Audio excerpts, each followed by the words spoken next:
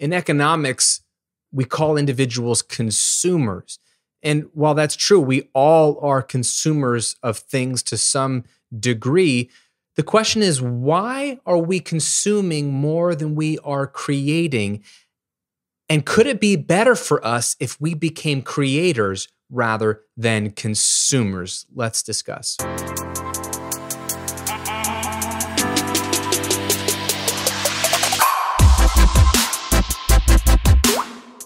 Welcome to episode 55 of the Graham Cochrane Show, where I'm here to help you build your online business, help you work less, and help you live and give more.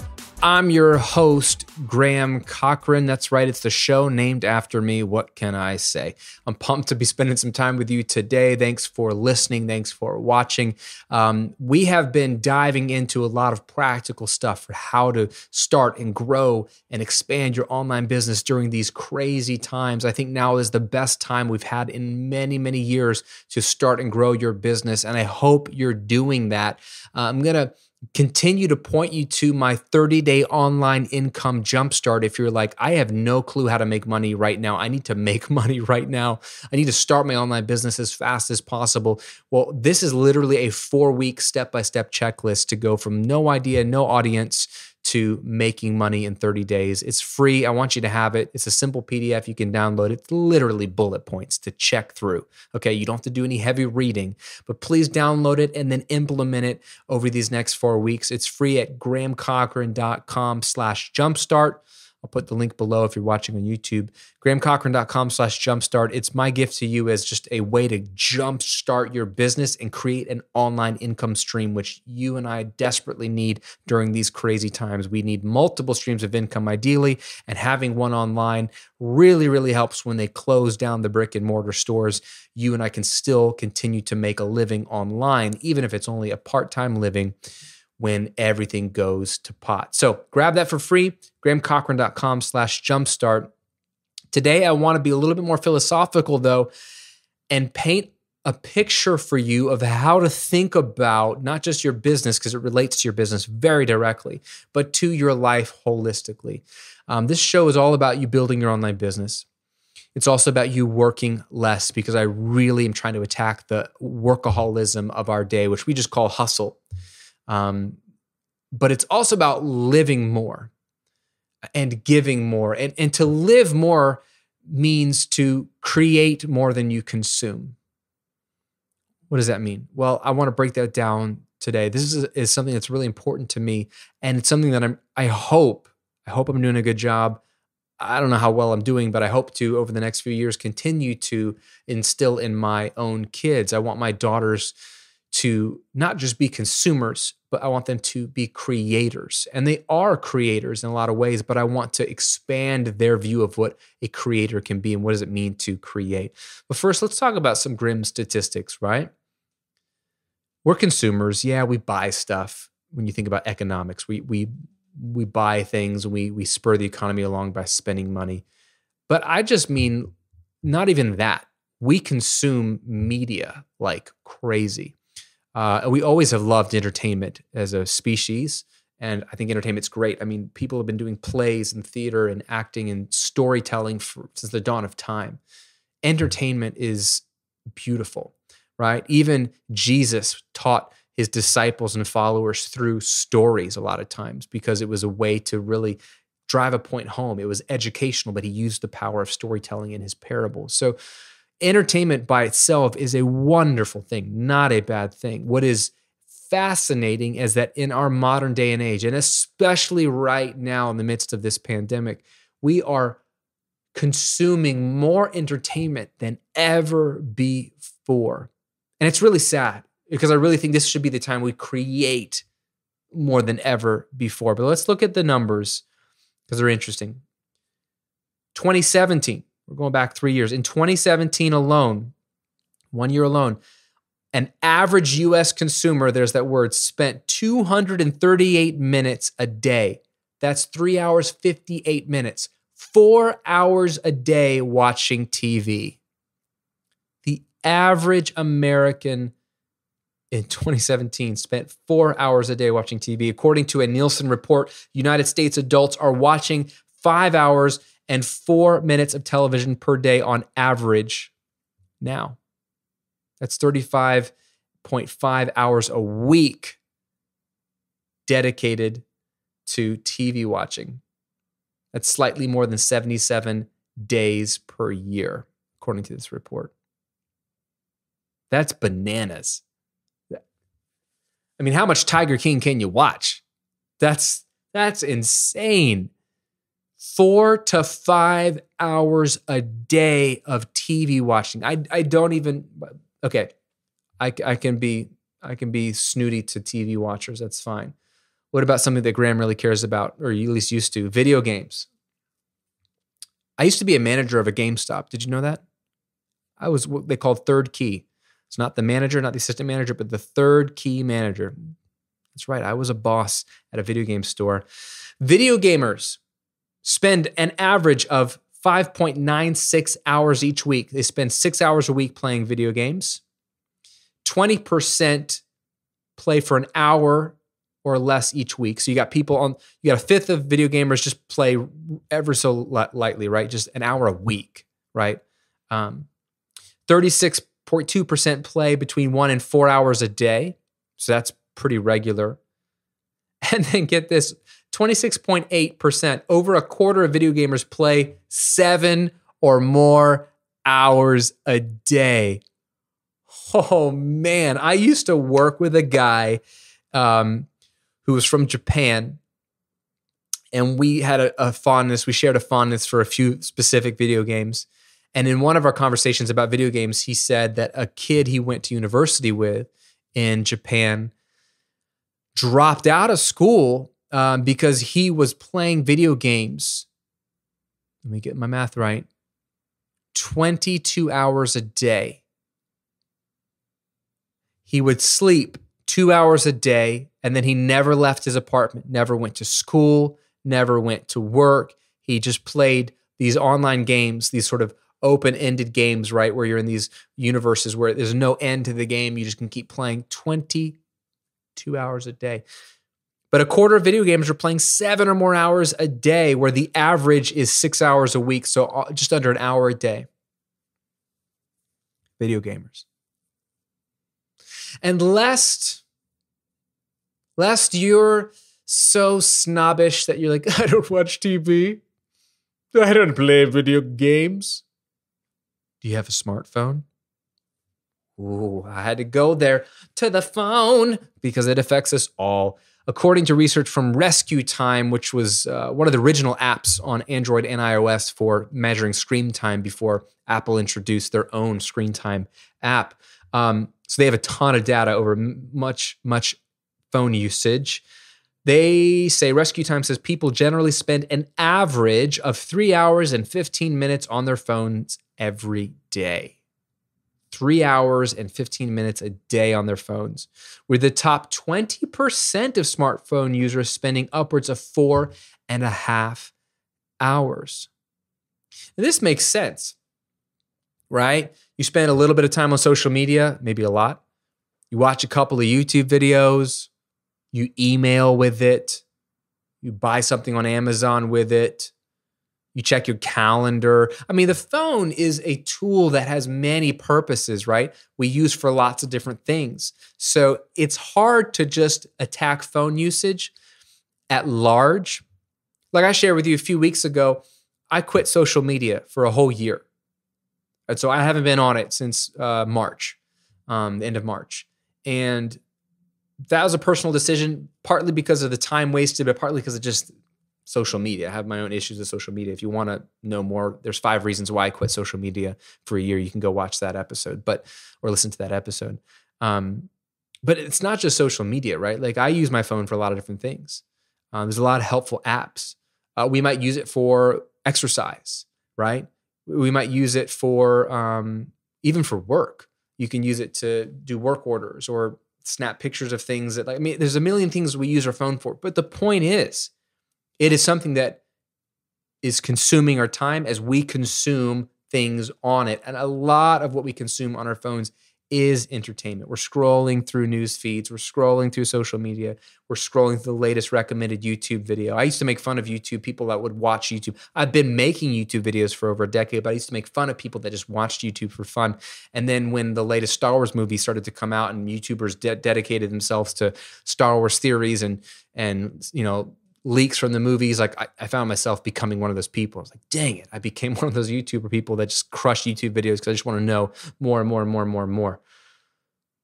So whether it's 4 hours a day on TV, 4 hours a day, 3 to 4 hours a day on your phones, or 1 to 7 hours a day on your video games, these three things alone are turning us into consumers where we have no time for anything. I don't have time to run a business, Graham. I don't have time to start something online. I've got a job. I've got a family. I got to watch 3.5 hours of TV a day. Dude, I love watching some football. Can't wait for football to come back whenever sports can come back. Can't wait to watch a football game for 3 hours and be a part of that statistic. But I can't do that every day. I could barely do that a whole season. So I think numbers are fascinating. We consume a lot. I posit to you that you will be better off if you shift some, just some, I'm not against TV, video games, or the phone. I enjoy all three. Shift some of your consumptive behavior and some of your consumptive hours a week from those three platforms and shift them over to creating. Creating what, Graham? Well, this is a business show. So creating content for your online business, creating products. Last week we talked about a mini course, creating a mini course, creating a YouTube live, creating a webinar, creating updates to your products. Create some kind of content. Creating could also just be art. I'm an artist, I'm a musician, right? Write a song, record a song. My wife's a photographer. Take pictures just because. Both of my daughters are artists and they love to paint and color and take old Amazon boxes and turn them into crafts. My daughters like to make clips videos. Instead of watching videos, they're not allowed to watch videos on a device, but they make their own videos. And my oldest has gotten really good at being an art director, cinematographer, editor, actress, singer. So she stars in these little movies and she sets up the shots and she cuts them together. She has done the most creative stuff that I never thought possible. She hasn't learned how to do this from YouTube. She hasn't watched a documentary on how to be a filmmaker for a kid. She just grabbed an old iPhone I had that had the Clips app, which is like a really easy to use iMovie, and she just started playing with it. And over a year or two of playing with it, she's gotten really good at creating something. And she finds a lot of enjoyment in doing this. So creating can be a lot of different things. But what I want to do real quick in this episode is share 4 reasons why you should create more than you consume. Compelling reasons. I think that if you're already agreeing with me and nodding your head, this will just put you over the edge. And if you got your arms crossed and like, I don't know what you're talking about, Graham. You're just bagging on me with my phone usage. You're just bagging on me because I like to play video games. No, I'm not. I love me some video games. I love my phone. I love TV and movies and sports. I'm not holier than thou. Those are just the numbers in America, but I really do love creating more than I love consuming. And here's 4 compelling reasons why. Number 1, you could have guessed this, being a creator more than a consumer means you can grow your income. I mean, my livelihood, my income has just shot up over the decade that I've been doing business, almost 11 years now. Why?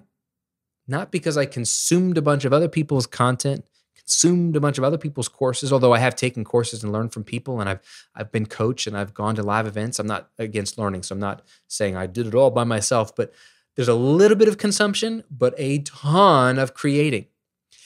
You might be one of those people that has bought every person's course.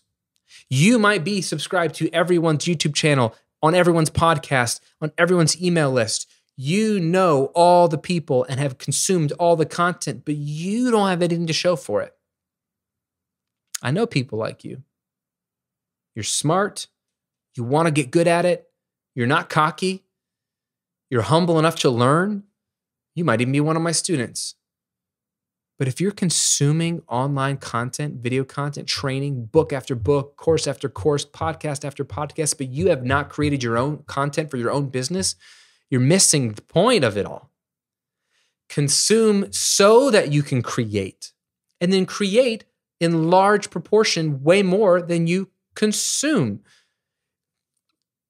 Fortune favors the content creators. Just made that up, but it's true. Fortune does not favor the content consumers. The people who make money online are generally the people who create the most and best content online. Be prolific. Be prolific. Make a ton of great content. Now is the time. Make a ton of great content. Create, create, create. You should be making more video than you consume.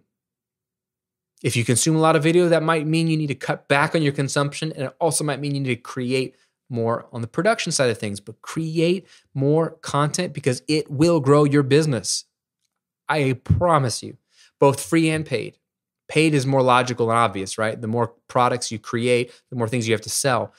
Free is not as obvious if you're not, a wily old vet and you're new to this whole online space. The way we grow our brand is we create content. It's called content marketing. You don't need to run Facebook ads. You need to create more free content so that your brand can be discovered and it's searchable, and you show up when more keywords are typed in. You show up everywhere. I have colleagues in the audio space who joke on me, Graham, I can't go anywhere on YouTube and not see your face when I type in anything about music or recording.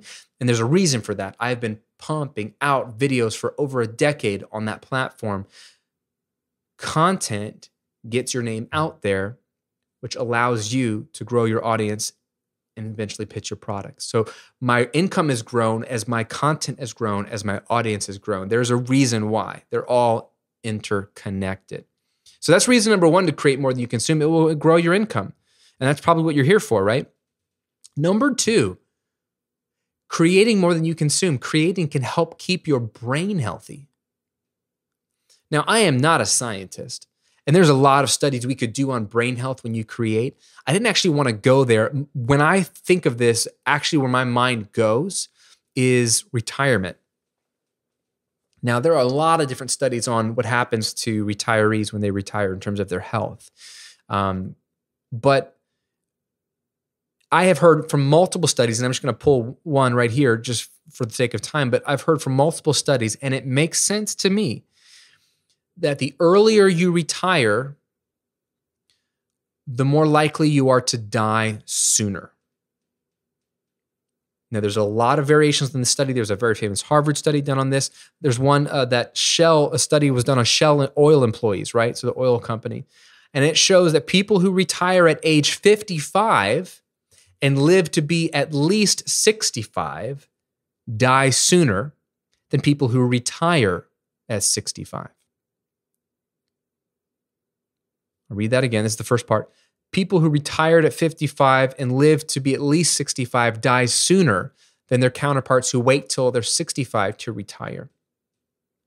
After age 65, the early retirees, the people who retired at 55, have a 37% higher risk of death than counterparts that retired at 65.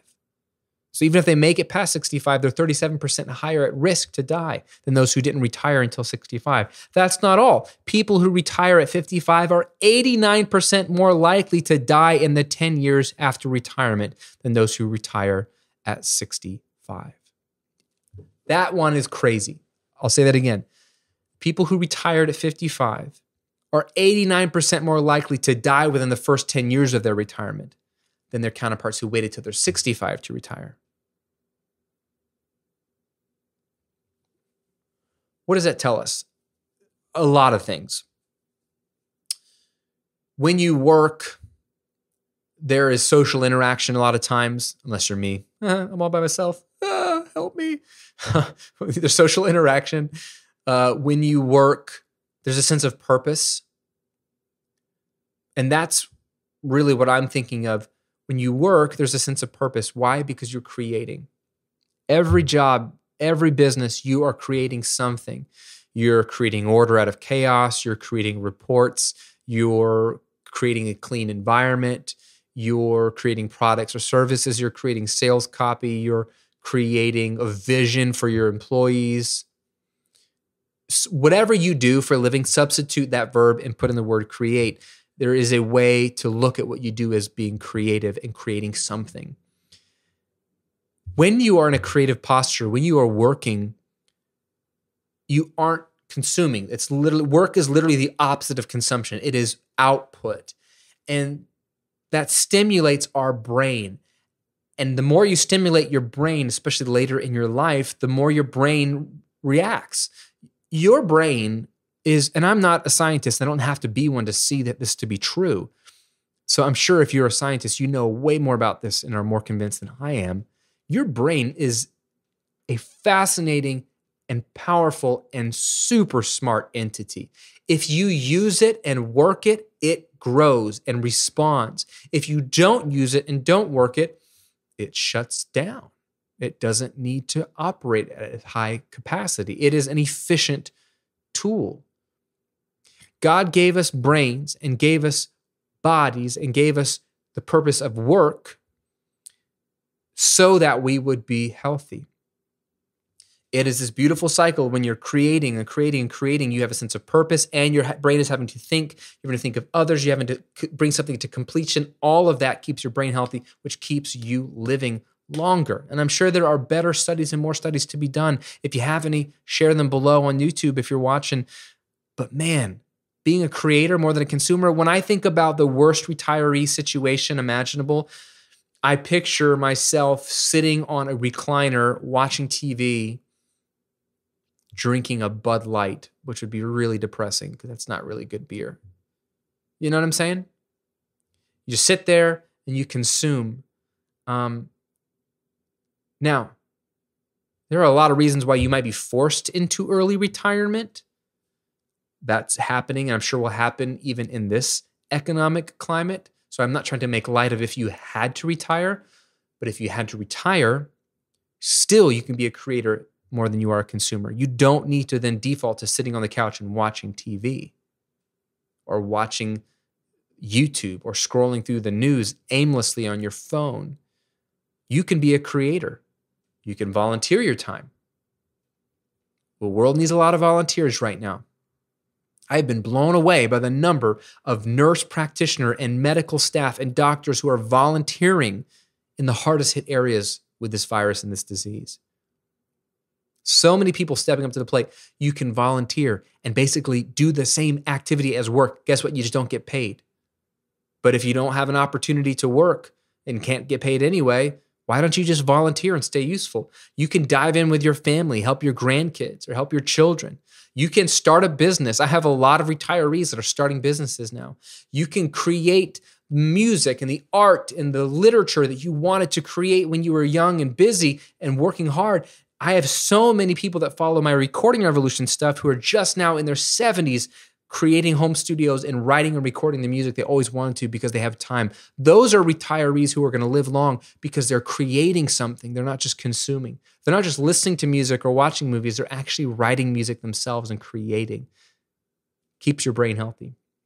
Number 3, reason to create more than you consume. It's more fun. It's more fun. I like consuming. I like watching movies a lot. And I find them to be fun. I like playing video games, and they're fun. And I like messing around on my phone. That's fun. But it is actually more fun to do what I'm doing right now. To speak to you is more fun. I get an adrenaline rush when I have an idea for a video, when I have an idea for a podcast, when I have an adrenaline rush right now when the camera's on, the microphone's on, and I'm able to just go. I have an adrenaline rush when it's uploaded and it goes live and you can watch it and I start to see engagement. It is fun. It is satisfying. It feels good. It's not work to me. Now, sometimes if the days get busy or sometimes if I have other little things on my task list to do that butt up against the content creation, then it starts to feel like work. But 9 times out of 10, it doesn't feel like work. Sitting in a cubicle trying to sell radio advertising to small businesses in a little podunk town, that felt like work. This feels like play. and it's fun to create. Creating at its core is playing, and playing at its core is an integral part of the human experience. So it is more fun. And finally, fourth reason to create more than you consume, and this is where we get all gushy, it makes the world a better place. Right? I know the song is what the world needs now is love, sweet love. What the world needs now is creators. More than ever, yes, we need love. But I think one of the best ways to love is to create. So they're one and the same. The world right now needs you to innovate. It needs you to create. That could be as simple as writing a song that encourages somebody. That could be as simple as writing a blog post that teaches something and educates. That could be as simple as making a video that's funny for others to consume. That could be as simple as creating a really funny meme. But be on the creating side, not just the consuming side. There's nothing wrong with being a consumer, but create more than you consume. We need, right now, more than ever, people to create practical things like a vaccine for this disease, this virus. We need people to create innovative economic stimulation procedures to get our economies back and going. We need people to create opportunity, economic opportunity for those who have been marginalized. And that has always been the case, even before this crisis. But we were all too busy making money just a few short months ago to notice those that are in dire need. We need to create economic opportunity for the most marginalized in our society. We need to create better forms of government. We need to create better education for our children. I believe in education wholeheartedly, but I see the brokenness in the school systems, and it's different depending where you live and what school you're in. But we need people to innovate there and create better environments for learning and better models of education. We need people to create more sustainable business models that are sustainable for not just the business, but for the employees and for the world at large. We need you to create. In your topic or niche, if you're an information product person like me, we need your voice. We need your opinion. We need your perspective. We need your personality. Create something, create content, share it with us. We need it. That is how you love your neighbor, right? As a Christian, I've talked about this before, as a Christian, the greatest commandment, Jesus says when he's asked, is to love God. And the second, he sneaks in, is like it to love your neighbor as yourself. Now, neighbor love looks like a lot of different things. It encompasses many aspects. But I believe one of the greatest ways to show neighbor love is to build a business that serves a certain group of people. So more than ever, the world needs you and your neighbor, and that word expands to the globe because of the power of the internet. Your fellow humans need you to build your business, commit to your business, and serve their needs, innovate, solve problems, get results for them. For them. You will be rewarded. So don't worry about that. You will be compensated. The businesses that serve the most, give the most, that are others focused the most, prosper economically. You don't have to worry about that, right? You can monetize the business and you'll do fine. In fact, you will blow up because you are serving others. So yes, you will benefit, but this is how we make the world literally a better place if we all become creators more than we are consumers. There is so much untapped potential and talent and knowledge and energy and creativity just sitting on couches right now, just watching TV.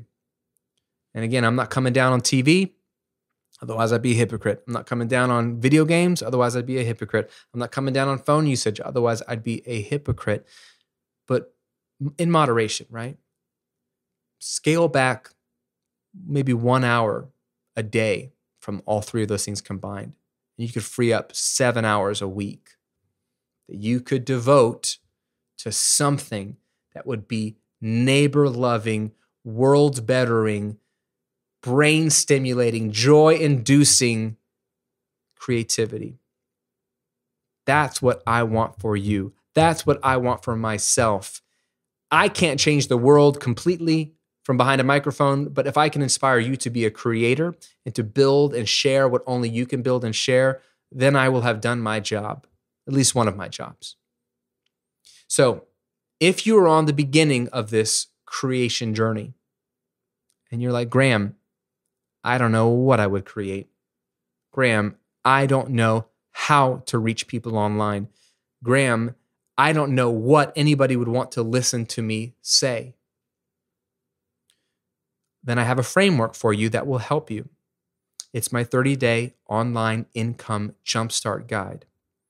In this guide, I break it down into 4-week increments. Week 1 and 2, I explain how to find an audience, what to do with that audience, and how to figure out what you personally should be sharing with that audience.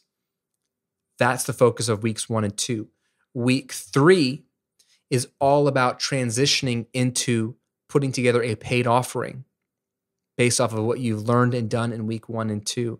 And week 4 is actually pitching and launching that paid offering so that by the end of week 4, you make your first sale, which is 30 days from now. It is step by step. I hold your hand. I give you specific instruction. It's a free guide you need to have. You might as well download it because it will help you out tremendously and point you in the right direction. Will you create the most perfect thing in 30 days? No. My first 4 courses, I think, were like okay at best. But that's how you learn. And you can still make money and you can still serve people. You can still become a creator rather than just a consumer. Right now, you are in consumption mode. And I'm grateful for that. You're smart. You're educating yourself. You're at least not looking at cat memes, right? And you could be doing that. But you are consuming. Great. Take this moment that we just shared together, that you've been consuming, and don't let it stop there. Plant it in the ground as a seed and let it grow up and to become a lot of fruit where you're creating a ton. You took one podcast episode, one video on YouTube, and turn it and expand it into helping a ton of other people. That's how this thing really picks up.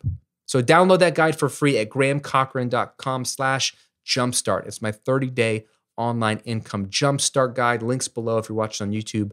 Otherwise, go to grahamcochrane.com/jumpstart. Thanks for listening. Thanks for supporting the show. Thanks for leaving your feedback and review on Apple Podcast. Thanks for liking the video and subscribing on YouTube. It means a ton and it helps me out with the algorithm. But more importantly, just thanks for your time. If you stuck around to the end, it means that you really, really are dialed in. And I don't take that lightly. I really, really care about your success. And the fact that you're listening is an honor to me. And I don't want to take that lightly. So please take my thanks. Appreciate you. Stay safe. Stay well. I'll see you on another episode real soon.